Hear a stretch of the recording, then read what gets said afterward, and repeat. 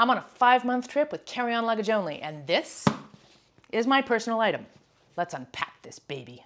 When you fly, you can bring 2 bags, even if you're flying with carry-on only. One is your carry-on luggage or suitcase. That goes in the overhead bin. This is what most people refer to when they talk about carry-on bags. But you can also bring along a second bag called a personal item, which needs to fit underneath the seat in front of you. Although most airlines go on to describe this as a small purse or laptop bag, it can be a whole lot bigger than that. On my channel, I've reviewed a few personal item bags and carry-on bags for travel, and I will definitely be doing some more reviews like that in the future. So please do subscribe to my channel if that kind of stuff interests you. Today, I am going through what to pack in your personal item on a plane. These are carry-on essentials that you will want with you at all times, so you can relax even if the airline forces you to check your carry-on luggage and then misplaces it. Not like that would ever happen, right?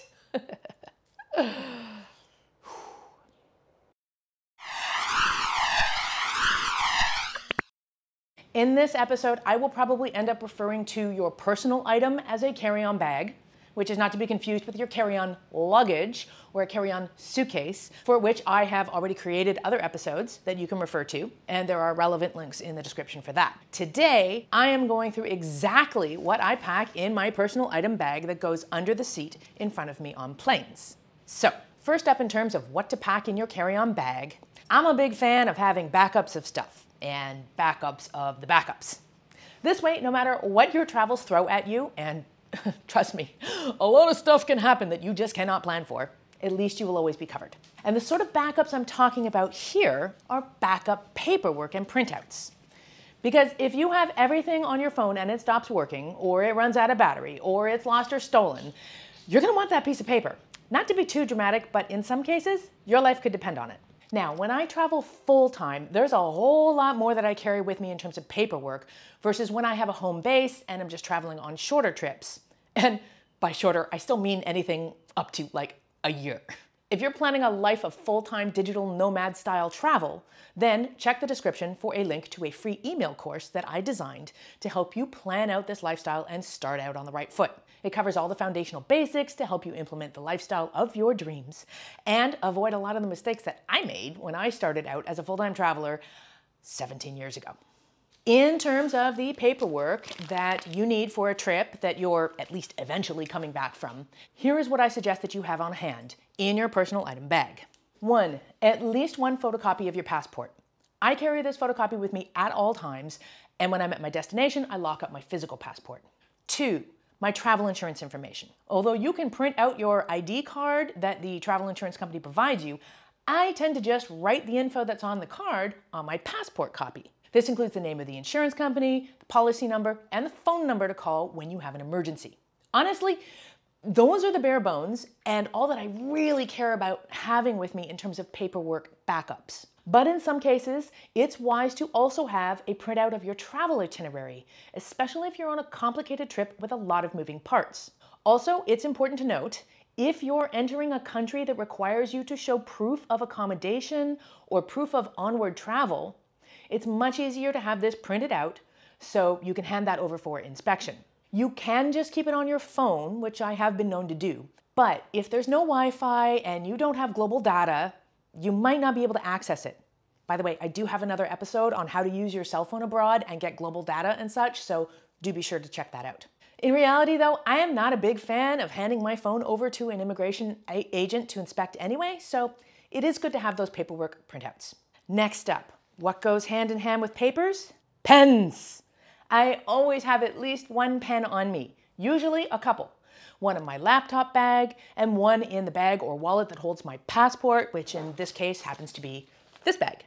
On my last overseas flight from Europe to the United States, there was a lineup to get inside the boarding gate itself. While standing in line, I was handed a form that I had to fill out and sign. The number of people in line who did not have pens and actually had to step out of line to borrow or even buy a pen was a lot. Don't be one of those people. Have a pen. Next up in terms of carry-on essentials is anything that I can't afford to lose or can't easily replace. Now this is different for everybody, and for me, this makes up the majority of what I have in my personal item bag. This includes my laptop stand, my Bluetooth mouse pad and keyboard, various adapters and charge cords, which I keep in this handy little pouch, tools for filming videos and doing remote interviews like microphones, collapsible tripods, portable lights, in both cases which I'm using right now to film this video. And just in case the things that you can't afford to lose don't include electronics, I'll say it here, pack your electronics into your personal carry-on bag. Not only is this important because from a security perspective, you'll want your electronics close at hand, but also if you're checking a bag, you actually can't pack anything with a lithium battery into your checked bags. This has something to do with spontaneous combustion and the dangers of something catching fire in the cargo hold, where it's hard for flight staff to access and put out the fire. There are a few additional electronics I like to have with me on my flight that help me pass the time. These include wireless earbuds, and I made a video about why I love these ones in particular. I'm personally not a fan of noise canceling headphones, but some people swear by them. So if that's you, go for it. You'll just need some extra space in your carry-on bag for them because they're kind of big. But I also like to have a pair of good old-fashioned earbuds with a cord, which I can plug into some onboard entertainment systems to watch movies. So I don't need to use the ones that they provide, which are kind of wasteful and never good quality if you're in economy. By the way, this thing, super cool. I will put a link to it in the description, but it's a great way to store your earbuds. And of course, I always like to have an e-reader with me as well. These things I've just mentioned are not only electronics that you don't want to lose, but they're also really handy to have with you on your flight. Here are a few more things that will make your flight experience more comfortable. For me, this category definitely includes an extra layer of clothing because it can get cold on planes. And it's hit or miss as to whether or not your flight will have blankets on board. I've even been on long haul flights that don't provide blankets anymore, and others that charge extra for the blanket, which this, by the way, is a merino wool hoodie that has some cool features that make it especially handy for travel. You can learn more about this in the description. Some people also like to have items like an eye mask and earplugs with them. I tend not to, but they're not bad to have if you want to catch some shut-eye on your flight. Now, I have a little pouch of miscellaneous goodies that I like to have on the flight, and at my destination for that matter. In this bag, I have a variety of little things. Extra tissues, always good. A towelette that I can use to wipe down my seat area, so I tend to wipe down the armrests and the tray table and things that just do not get fully cleaned and desanitized between flights. Trust me on this one. Lip balm, hand lotion, sanitizer, of course.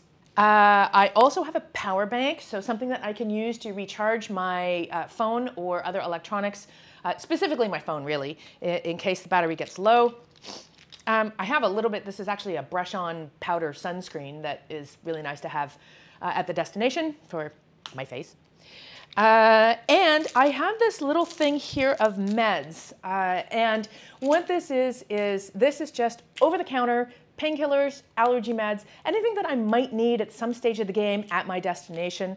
And it's a lot more space-saving to carry it this way than it is to carry actual bottles of meds. So this is always my emergency med kit.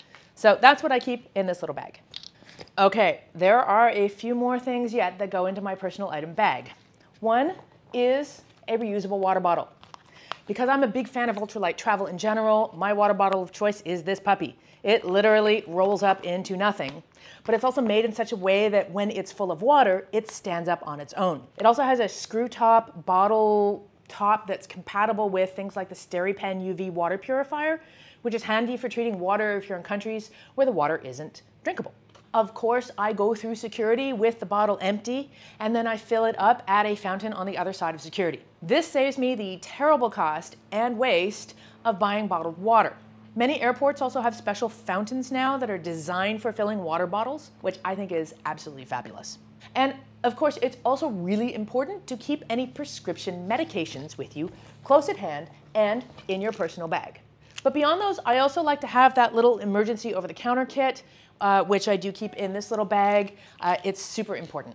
Flights are really dry, and sometimes on long flights I can get a headache, so I really like to keep them handy just in case. Also, hot tip here, courtesy of a friend who's a flight attendant, I have nasal decongestant spray with me. I was describing to my friend one day how I have a lot of trouble clearing my ears when the plane descends, and sometimes it can be really painful. And he told me a shot of nasal decongestant spray at the start of the flight can mitigate this problem.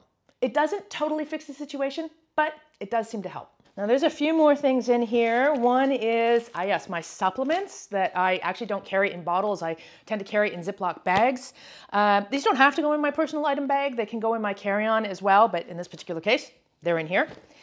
I also have, this is an electronic. Love this. This is a Bluetooth speaker, and it is rugged, and it just helps improve my quality of life at my destination. I can always listen to music or podcasts with really good sound quality. And what else do we have? Collapsible coffee cup. This helps me save the waste of when I buy coffee. I don't have to buy it in paper cups anymore. I can hand them my collapsible coffee cup, and I can sometimes actually get a discount as well for using that. All right, my bag is almost empty, but there's a few more things. I got a pair of sunglasses. These are my sunglasses. They're super lightweight and compact. I like to have a snack just in case there isn't something readily available. Extra face mask is always a good idea, although really I need these less and less, which is not a bad thing. And just in case I need it, an extra TSA lock. Pretty much it. Last up is something that, frankly, I'm a bit lazy about, but some of my professional travel colleagues tend to swear by, and that is to pack a change of clothes into your carry-on personal item bag. This is especially important when you're checking luggage so that you have something to get you by for an extra day or two in case your luggage is lost. And the strategy still stands even when you're traveling with carry-on luggage only, because sometimes you have to check your carry-on, and if that happens, it can get misplaced. For me personally, because I tend to have a slightly smaller personal item bag like this one, and because I put so many electronics and recording gear in it, I don't really have space for a change of clothes. And since I tend to travel with carry-on luggage only these days, admittedly, it's less of an issue. Okay, I showed you mine. What's in your bag? Is there anything you put into your personal item bag that you swear by? Let us know in the comments. I'm Nora Dunn, aka the Professional Hobo, and I will catch you next time.